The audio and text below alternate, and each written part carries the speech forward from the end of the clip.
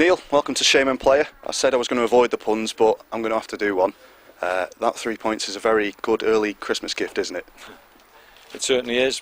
Like I said, if you're a football manager, the only thing that you enjoy is when you get the 3 points, and certainly at Christmas it sends us into the Christmas period, which is a very difficult period, in good heart.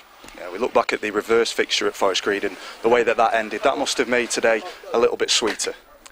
It did. I think we felt hard done to in the game at Forest Green. I think we put in a lot of effort in that game, and we certainly deserved something out of it. And at the end of the game, it was a really hollow feeling when we travelled back. But the players have responded well since then. You had a rare luxury today of an unchanged team. It's been a while since that happened. How much confidence does it give the side that a winning team can go into the following game and do that again? Well, I just think that we know that, we put out what I think is our strongest team, then we've proved that we can compete at this level. And everybody wants to put out the strongest team, and we've been unfortunate that we've had injuries which have disrupted us. But if people are sensible and they realise that, then you need to just stay and keep picking up points, and then hopefully you get players back. And it's not guaranteed you'll win games, but it certainly gives you a better chance. Yeah, Mark Roberts scored the winner today. Typical Mark Roberts goal. How important is it for the side to have him back, both in defence but also, as he showed today, going forward in set pieces? Well, he's been he's done tremendously well this season. He's moved up a couple of leagues. He's still learning the game, and but it's certainly his form in the home games. He's been a rock at the back, and certainly a threat in the other end. And obviously with his long throws as well, he gives us an added dimension.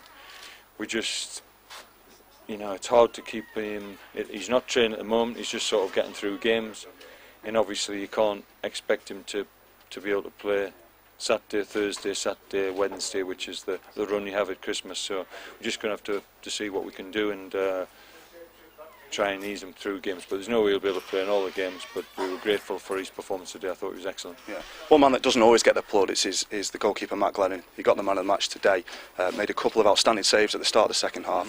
He's been really consistent this season, and it must be a real weight off your mind knowing you've got that man in goal every week.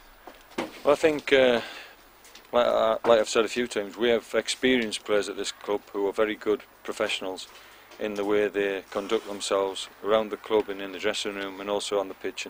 And Matty, although he's had a long career in football and he's played for a number of clubs, he is somebody who still takes pride in the way he plays. He still wants to play, and since I've signed him, he's done an excellent job for me. He probably didn't expect to end up as captain, but with other players getting injured, he's had the added responsibility on his shoulders as well.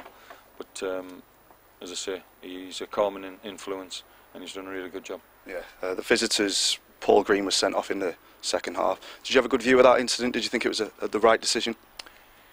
I thought it was harsh, because I think we've had a lot of sendings off this year, and I think they're all harsh. I don't think there wasn't intent. I think a lot of times players are going for to try and win the ball genuinely, and I'm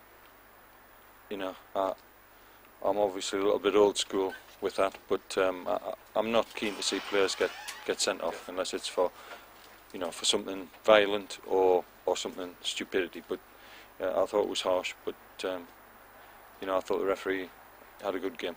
You wouldn't have failed to have noticed the prolonged chanting in the second half from the town fans, with your name in particular. How pleasing is that for you after what happened at Woking a couple of weeks ago?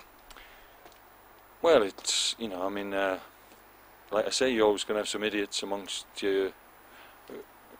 supporters, and I can't control what they want to do.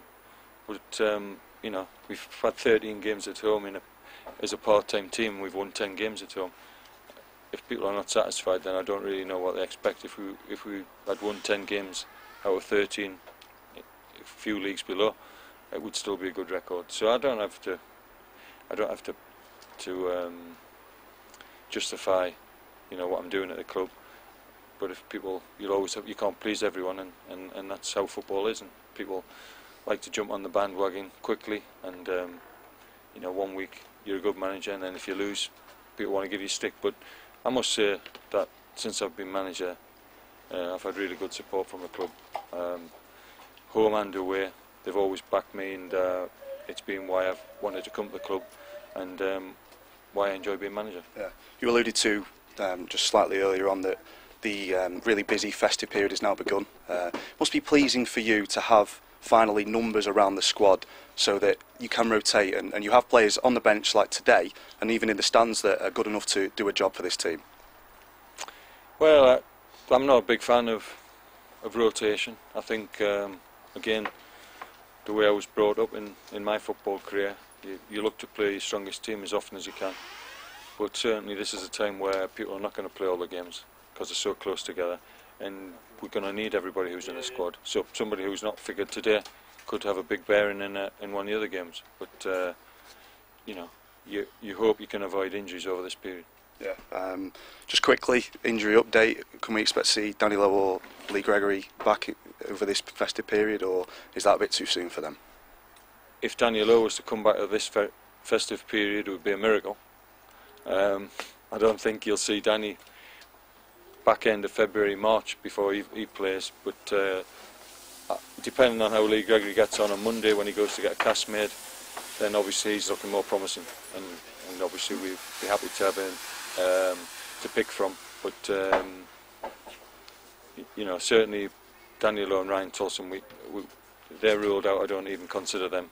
As I say, if Danny can do his rehab properly, and it's then he'll be keen to push himself to get in contention. But I'm not looking, you know, it'll be February before he's even, you know, getting anywhere near. Finally, Gateshead is Boxing Day next up. It's a tough trip, a long feral trip up north, but you must be confident now, back-to-back league wins to make it 3 in a row. No, you can't say that just because you won a couple of games that you're confident. I'm confident that every game we play, we're capable of getting a result. But I can't say at this stage that you know, we're going to go to Gateshead and win. I mean, Gateshead, I know them very well. I mean, I'm born in Gateshead, so I always keep an eye on their results.